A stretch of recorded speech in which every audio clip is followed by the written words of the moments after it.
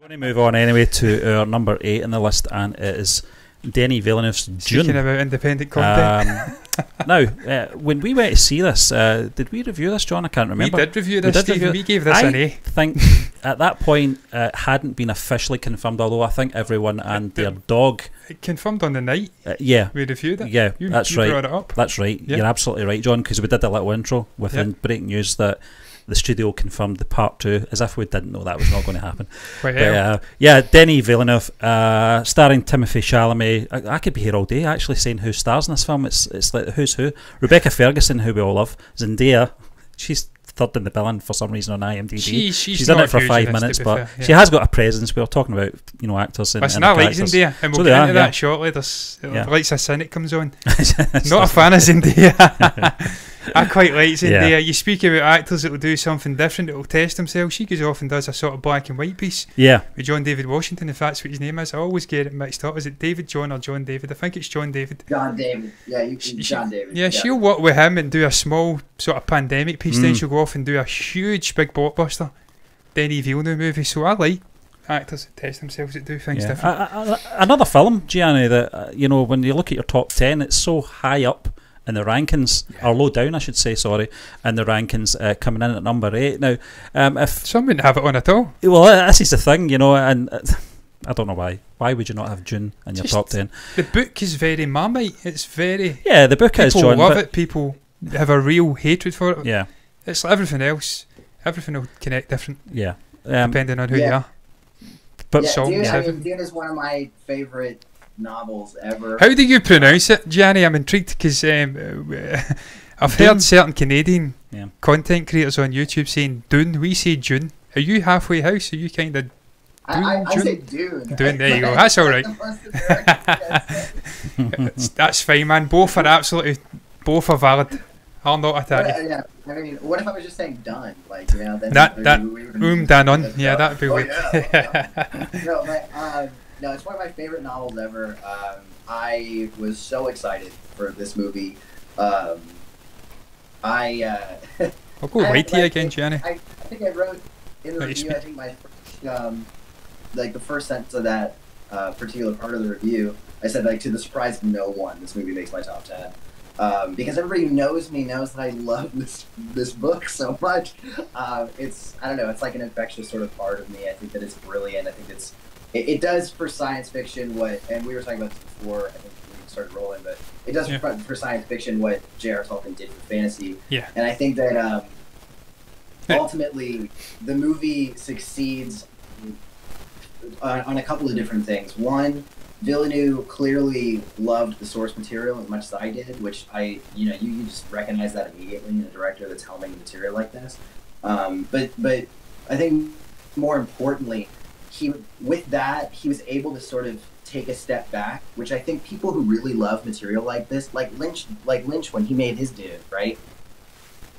He was too close to it to really allow for any breathing room to exist in a new medium.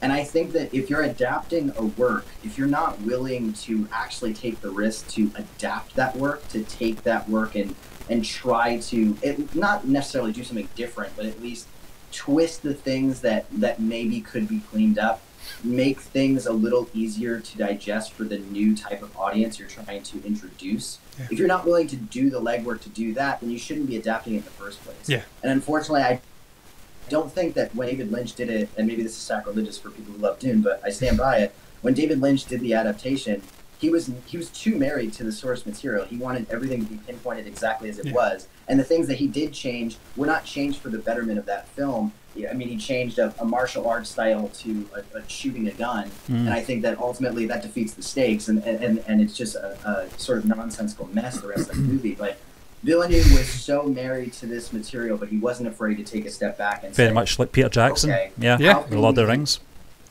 Right. Yeah. He was saying, how can we introduce concepts like the Bene Gesserit? How can we introduce concepts like the voice to this new audience that doesn't need necessarily the inner narration of Paul's monologue, right? How can we introduce those different concepts and make them still digestible for the visual medium? And what I love the most about Dune, and I knew we were in good hands right in those first opening minutes when they do this scene that's not really in the novel, this like breakfast scene, and she makes him do the voice to get to pass a glass of water. And I thought that was so brilliant, and it showed me immediately off the bat. I was like, Villeneuve knows exactly what he's doing. He knows how to adapt this material and make it interesting, provocative, and digestible for the new audience who's maybe seeing Dune for the first time. So there's a lot of weighty concepts still to come in part 2. And I am so excited to see how he handles them. You know, I mean, basically, like worm piss is like a real, it's like a really see how that's done well. You know, but that's that's the most interesting thing about taking novels that are a huge part of generations of people's lives and try to adapt it. When I obviously went and watched The Lord of the Rings, I'm a huge Tolkien fan. I've got atlases of Middle Earth and Second Age, Third Age. I've got everything. I've read everything with this man. I've seen people doing the same thing back then. The adaptation. Why have you took Tom Bombadil out of the movie? Why have you did this? Why have you put this in? It's a different medium. Yeah. It obviously hits off differently with that very different audience. You can't manifest the same things that are done in a book onto a screen and have it work. Tom Bombadil for me was a terrible character anyway. It felt out of place. There was no need for it. It felt like a side step. It allowed us to give these hobbits these swords from the Barrow Downs just outside the Shire. It was unnecessary for me. I personally loved the fact he cut that character out. I hate that part of the book. When I read it, I kind of skip it. But you see, it's what you're saying there, Gianni. You have different opinions. You have people saying, "Oh, you have to do it bit by bit, or it's not a faithful adaptation." And you'll have likewise people like me or you, different. Me with Lord of the Rings, you with Dune. You're also a huge fan of Dune, what Herbert did. Taking that mindset that you have to do something different, you have to be fluid in the adaptation. Right, you have to cater for people who are coming in who have perhaps not read the books. So I like that fact that he did, and he took such complex stuff going on in this world with this power, the voice, all of this incredible lore, and he made it digestible to people who are perhaps not huge fans of the novels he came in. And that seemed to be the prevailing theme from people who were fans of both the books and hit off with this movie. They thought he'd done a great job of making it digestible, of adapting what was, I think, seen as an unadaptable novel. People thought for a long time you can't do it, it's impossible, because there's too much going on. And I think that's why it was necessary to split it. Some of my friends still haven't seen it because they think it's unadaptable. And I keep telling them, I promise you that this movie is more than just state-of-the-art special effects. This is really a totally unique adaptation that I think that people really should take a chance on. Even if they maybe don't like really heady science fiction, I still think it's worth your time to at least give it a shot, because it is you have to just sort of be open to these things. You know what I mean? Like there's the Lord of the Rings of the world, the Godfathers of the world. Oh, sorry, that's embarrassing. The Godfathers of the world, the Citizen Kanes of the world, and the Dunes of the world. You know, these things that completely cement the genre and what it's meant to be and what everybody's sort of trying to achieve, like this sort of ultimate goal of art. And I think that Dune is obviously in that conversation as well, at least in the novel form. And I love that Villeneuve is chasing after it, and it's a dream that he's had for a long time, and I'm excited that he did it so well. You can feel that passion. Yeah, you can feel that. Why he was so fired up when there was talk of it going straight to a streaming service. He didn't want it.